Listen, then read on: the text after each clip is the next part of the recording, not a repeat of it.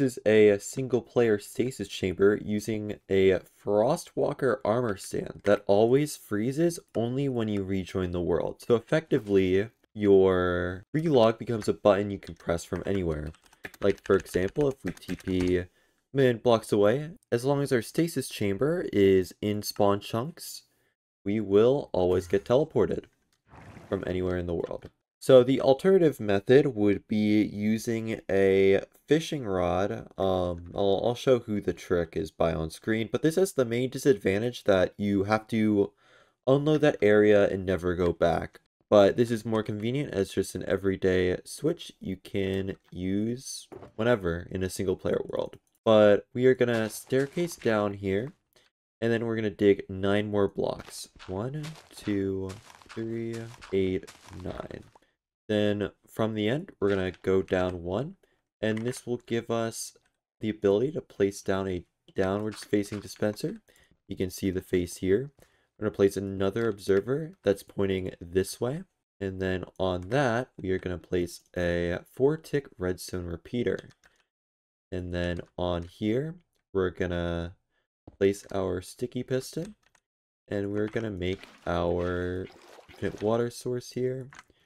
Gonna place a smooth stone slab, and then we're gonna put our Frostwalker on it. So from here, we dig down 2. This will allow us to place a downwards facing dispenser.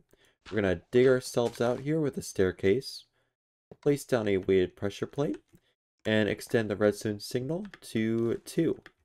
And then from there, we are going to place our 2 torches. And now the redstone mechanism is done. Now we just need to add the stasis chamber itself. So we are going to dig down 7 blocks. Fill her up on 1 soul sand. Place the water at the top. And then just kelp to make all of these source blocks. Place our trapdoor. And now we can hang our pearl. And that's the whole stasis chamber. When I relog, you're going to see that an arrow gets shot. Oh, well, duh, you need to actually place the arrows in there. My bad. But you'll see that now the stasis chamber is done. The way to use the stasis chamber is just to relog twice within a minute. The whole reason that an arrow is used rather than an item is just because of how an arrow despawns after 1 minute. So a golden pressure plate just counts the entities on it. So we essentially need to trigger this twice before one of the arrows despawn, which is about a minute as compared to items. So that means in case you like accidentally crash or you head off for the night, you're not going to end up accidentally teleporting back to base.